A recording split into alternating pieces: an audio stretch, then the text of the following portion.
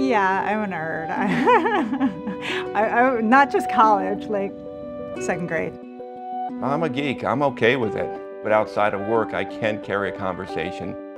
I was just always very curious about things like electricity and chemicals and fireworks and making my own fireworks. We did some crazy stuff with fireworks, yeah. We are nerds, but we do have balance in our lives. We all have families that we go home to or people that we care about that motivate us to continue to do our job better. My motivation? My wife's a cancer survivor. I've always been thinking about patients. I know exactly what patients go through, the hardships of chemotherapy. About 17 years ago, my mom actually passed away from colon cancer.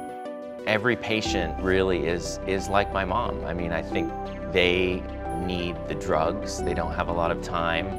And so there's some urgency to that, and it makes me work hard. I think this line of work selects for very resilient people.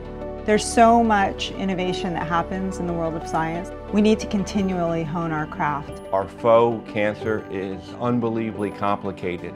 You have to deal well with failure when you're bamboozled by the disease. Get up, dust yourself off, and go back at the problem. If I could make chemotherapy obsolete by making something better, it would be the joy of my life.